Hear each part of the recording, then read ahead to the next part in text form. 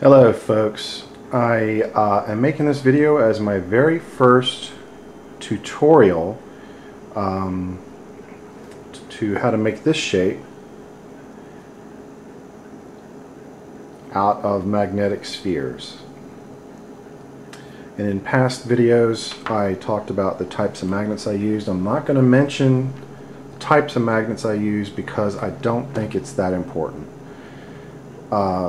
There are a lot of brands of magnets out there, and I just assume not mention any in particular because I don't want anyone to be biased. Whatever magnet sphere you use, you know, that'll be what you want to use.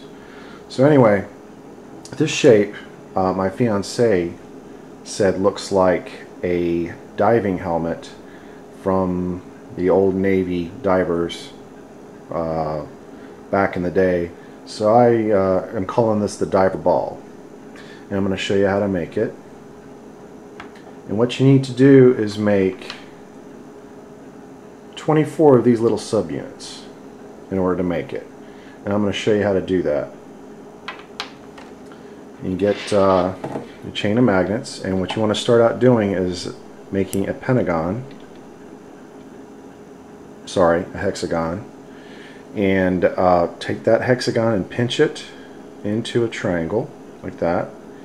And then you want to add two magnets to one of the edges so that looks like a little arrowhead.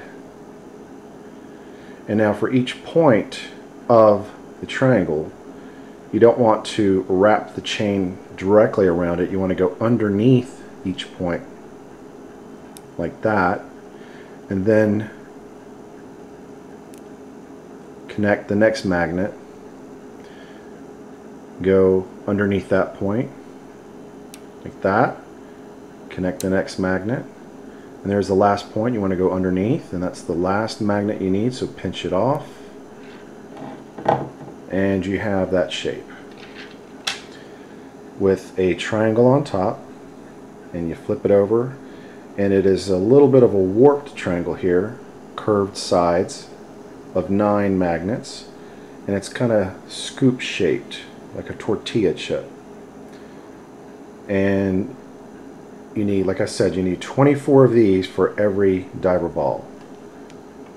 And I'll make one more, show you how to do it again real slow.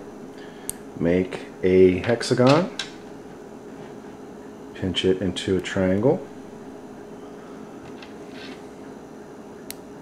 make your arrowhead, underneath the point, connect, connect, there's the next point, underneath, connect those two, and your last point, pinch off that magnet, and there you go. That's the subunit. Alright, and to connect these, what you do is, in the middle of the triangle here, you see these two magnets, and these two. You want to connect them on those two magnets like that, and then in, just like that. And then take a third one, connect in the same way. Take these two middle two magnets, connect them like that, and then those edges you bring together to connect just like that. You may notice a little gap here, like all the magnets are not meeting correctly. That's okay. These will all seat together nicely once the whole shape is complete. And when you turn the shape this way, you'll notice there are 3 magnets that are kind of sticking up and are not flat with the rest of the shape. You want to remove those magnets for the best looking final result. It's not absolutely necessary, but I do recommend it.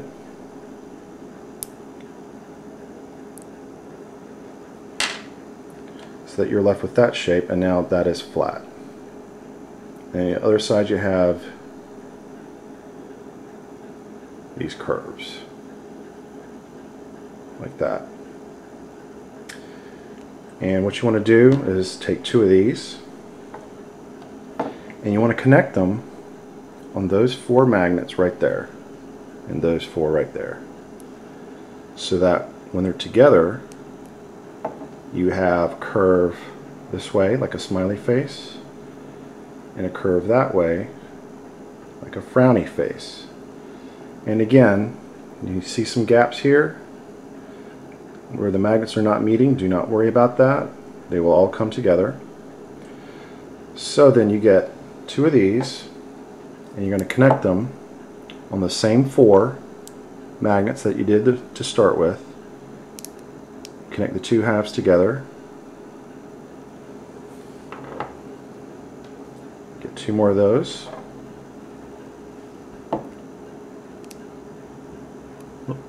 Connect them in the same way. Okay. Now you want to put these 2 halves together very carefully till you have that shape.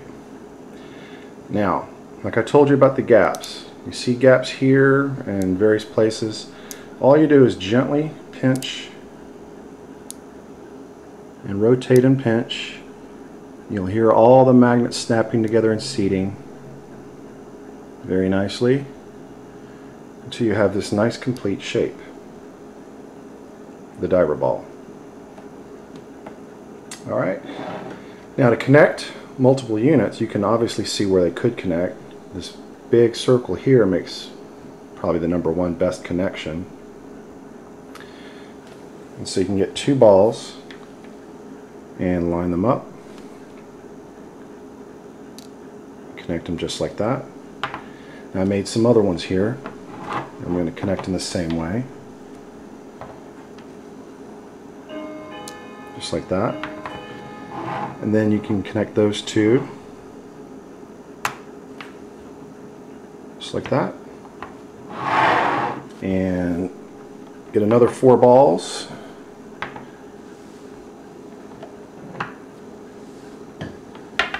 and connect them in the same way.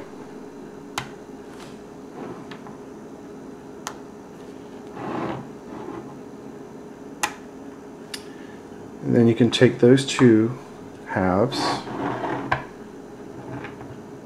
and connect those together. And there you have a nice big square matrix of the diver ball unit.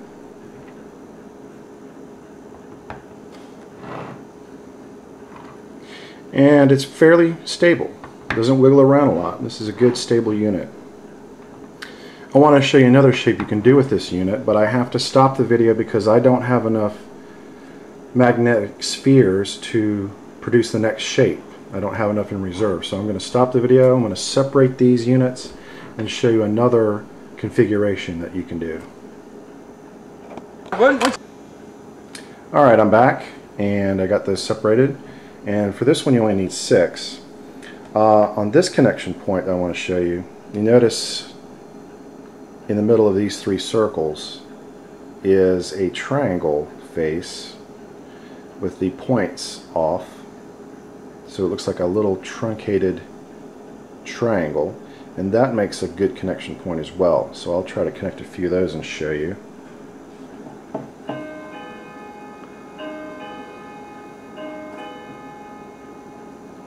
Okay.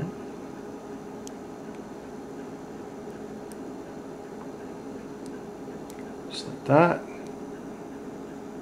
And take a third one.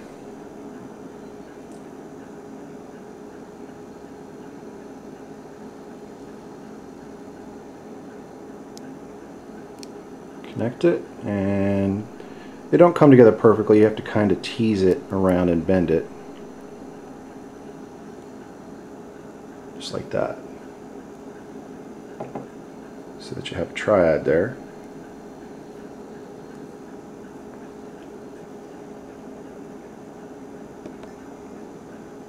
I'm sorry, I'm starting and stopping this video a couple of times just so I can make sure I got my bearings here. I don't want to mess this up completely.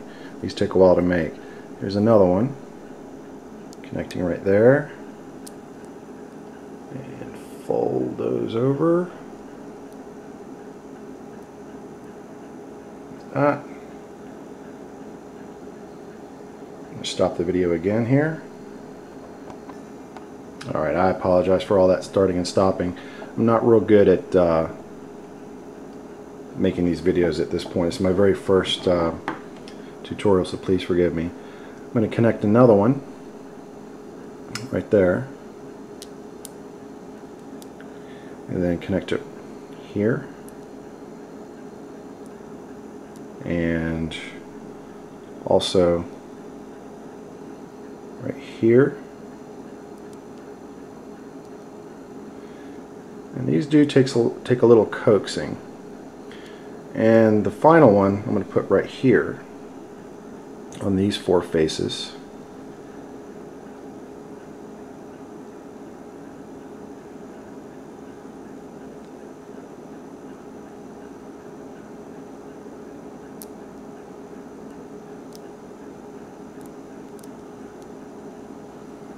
And just tease those into place. Like that, gently. It's a very bulky shape, and like that. So now you have this 6-ball figure, which is like a mini octahedron. And I'm going to be doing some more videos using the basic tortilla chip subunit, so please be on the lookout for that. And if you like this video, please leave some comments. I enjoy your feedback, positive or negative, doesn't matter. I learn from all of it.